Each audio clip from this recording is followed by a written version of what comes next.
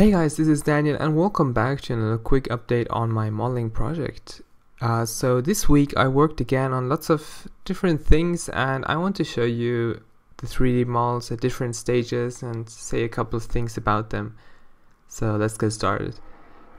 In the background you have already something pretty interesting. It's some clothes simulation together with the sculpt at some point with color. Looks pretty cool, but I don't plan to use this directly. It was more experimental, so let's leave it just there in the background and I'll show you a couple of different things. So you might remember this sculpt from last week. I did lots of changes, but I want to start with the very beginning where it came from in first place. So this is what I did to start the project. It's a base mesh that I then took into my sculpting software and started sculpting a little bit on and then continued working on when it turned to this here. Here there are some subtle changes that you're going to see if you compare to the next one, like this one and this one, which made it again more realistic, which might not be the direction I want to go into, but anyways, that's what I did for now. So I added legs to, well, continue the whole project, and worked on the head, which might not show up so well because it's a perspective view, but let's take a look anyways. You have it here in the background already, more or less that's it, but here's the high resolution mesh that you would see in a 3D software. I ended up changing a couple of basic shapes in there later on, but that was the head model itself.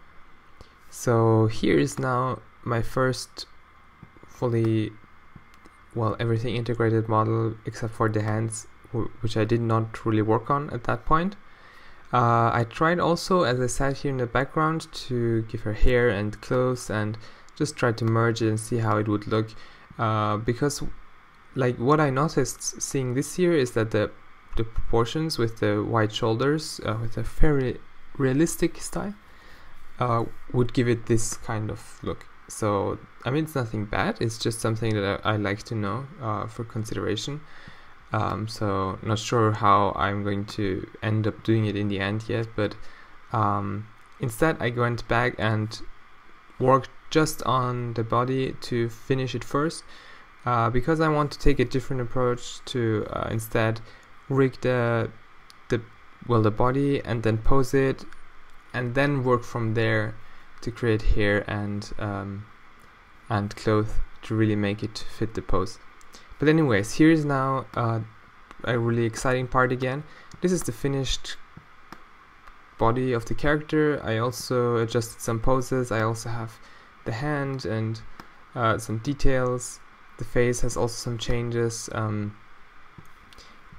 and it is, well, retopologized, so it has already, even though it's here, I tried to preserve as many details as possible. There are some more versions that are generated that are really low poly, and this one you could actually use for a game. I don't see any reason why it wouldn't work.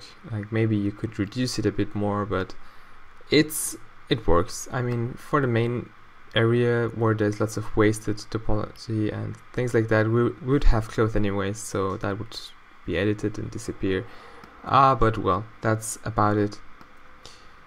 And maybe one more thing that I can show you is another sketch that I made.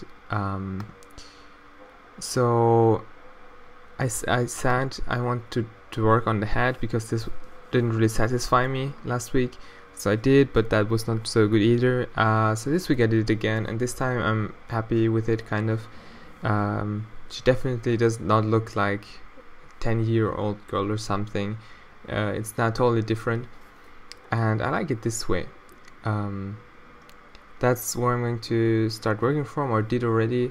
I think it also technically aligns pretty good with the side view. But that's more or less it. That's everything I have for this week. Thank you for watching as always, and I'll see you next time.